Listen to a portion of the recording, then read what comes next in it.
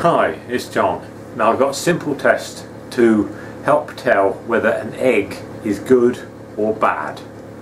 Now, you know that rotten egg smell? Now when they throw eggs at politicians and things, they really want them to have that rotten egg smell, don't they? But when the eggs go off, they don't always get that. But if they have gone off, an egg will make such a bang that it's almost deafening, so loud. If you get a fresh egg, a very fresh egg, the yolk will stand up like that, and you'll know that's fresh. If it's quite old but still alright, it'll disperse and it'll be a very flat yolk.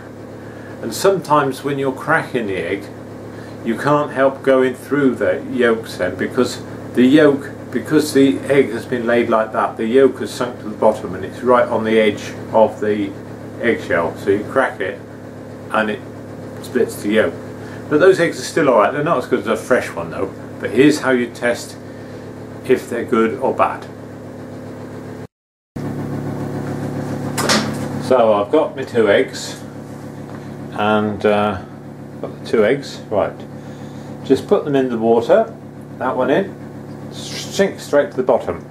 That is a good egg. Look at that, straight to the bottom. This one, put it in. Oh, that was going straight to the bottom as well. Let's try this one.